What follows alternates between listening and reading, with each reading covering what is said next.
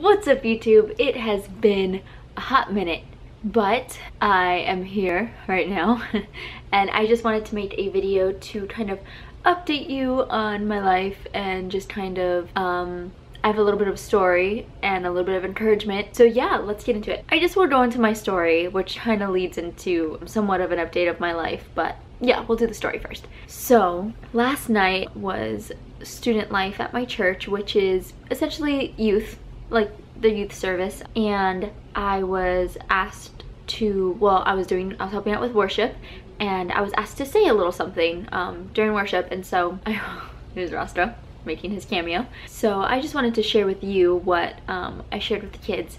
And so last night I just said how, you know, as a worship leader or as leaders, youth leaders, whatever, people tend to look at us and just think that we live like this perfect life where, you know, we don't make mistakes, we don't go through things, when really it's the opposite. We totally go through things. I am human, I make mistakes. And so I then touched on more of a personal level, and I had shared how earlier this month, I had gone through something that was life-changing, and it was not a fun thing to go through. And it's not something that I need to like go into detail just because there's no need. But I would definitely tell myself, like, it's okay, you're gonna get through it. Let's just count it all joy, because I know that God has my best interest in mind when things happen, and I truly believe everything happens for a reason, that He has a plan and everything.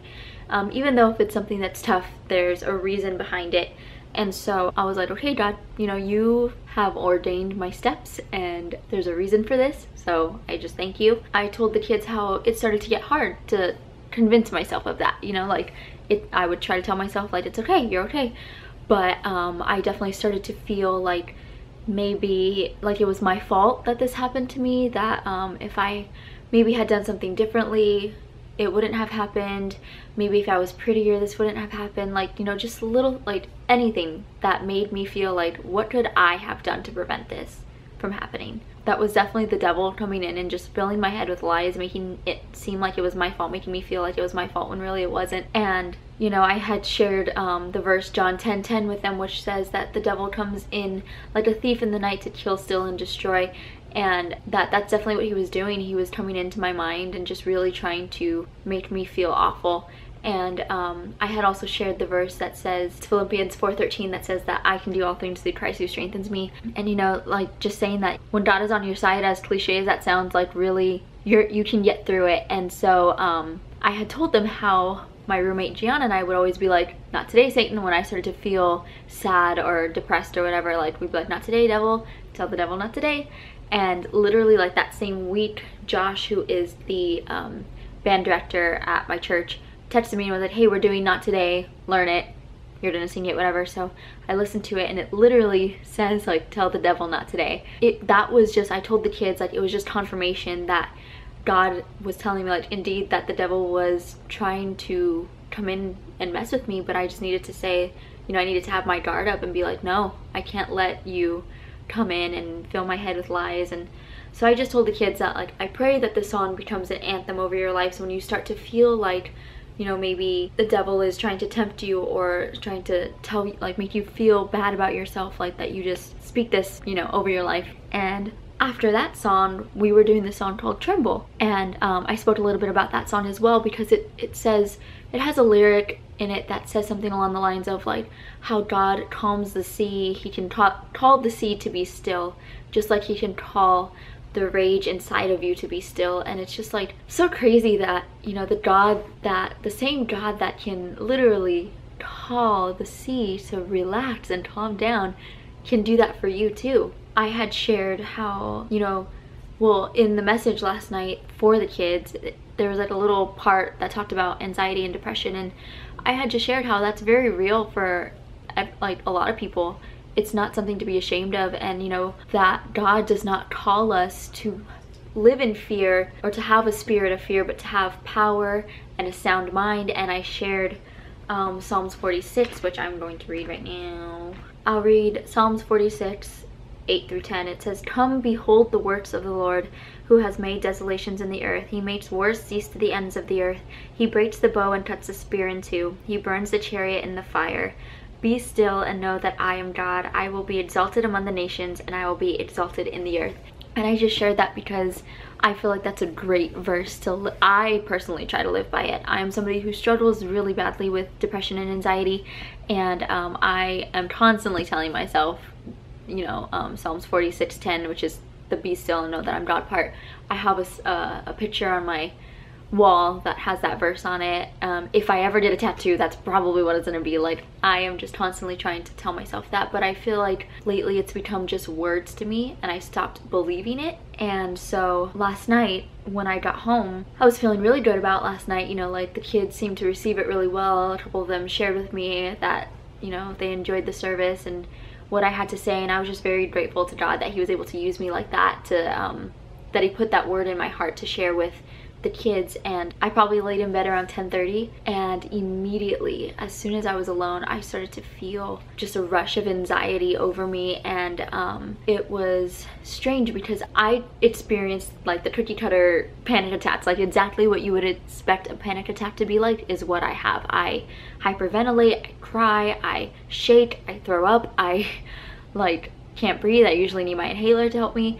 But last night was not like that. It was very much, it was so strange. I was like calm, but my heart was racing, my palms were sweaty, and my hands were shaking, but everything else was like normal. Like, it was so strange. Like, on the outside I seemed very calm, but I knew like something is, like, I had fear. I was really scared last night, and I was like, it's okay, just like go to sleep. And so like I tried, I probably was only able to lay with the lights off for like 10 minutes before I was like, I can't, like I need to turn everything back on. So I turned all my lights back on, and I texted my roommate and I was like, dude, my anxiety is through the roof right now. And this was probably now closer to like 1:30, and I texted my mom. She called me and prayed for me, and I knew I had to be up for work at 6, and I was like, I don't know what to do. Like, I can't go to sleep. I don't want to have to go to work tomorrow at 6 o'clock in the morning. And so I was just like very much like, I don't know what to do.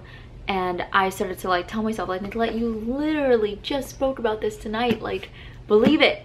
Believe it. And you know, I would always say, when I would speak, I used to speak a lot at my youth group back home, and I would always truly believe that whatever message God put on my heart was not only something that like the kids needed to hear, but me personally, I needed it too. And so this one is something that I try to live by. So I didn't think that, but little did I know that God knew that I was probably going to be tested, that the devil was going to come after me. I made him very angry.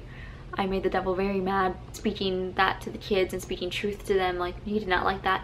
And so he came after me. The second I was alone, he was creeping up in my mind and, you know, trying to scare me, and it was working. And this morning, like, when I woke up, I was feeling fine. I ended up calling out of work today to take a mental health day, which I love that that's a thing nowadays. It's not really a thing with your job, but like, people are just like, I'm taking a mental health day today, because there tends to be a stigma around mental illness, and people tend to be ashamed of it. And I don't think it's anything to be ashamed of, because a lot of people go through it. And so I was able to accept that I needed to rejuvenate and just be with myself and God today. And you know, Janeshka came over, and Gianna, we all, like, I shared with them what was on my heart. I shared with them everything that I'm sharing with you, and it was just awesome to, like, you know, kind of have that time, like that little God talk together. And I just, like, the reason I'm sharing this is because, one, it'll be a nice reminder for me, you know, to know that I can't just treat that verse as just words, that I need to truly live by it. I need to believe it myself. But also because, like,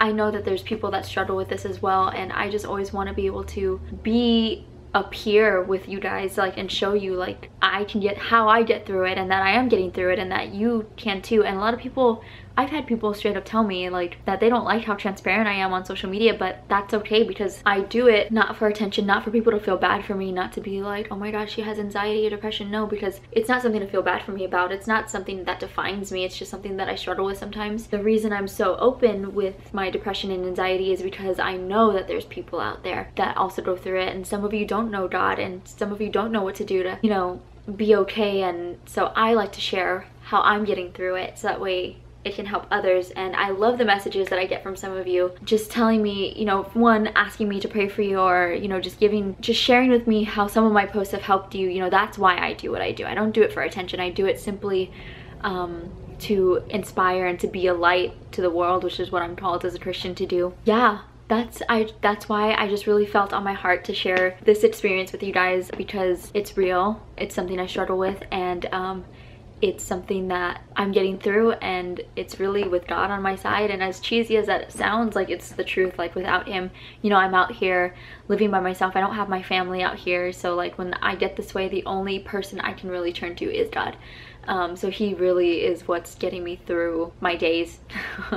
But yeah, so I just wanted to share that with you guys. I know this video is not what you're used to seeing on my channel. I know it's long because I talked a lot. I hope you enjoyed it, and I'm going to try to vlog more.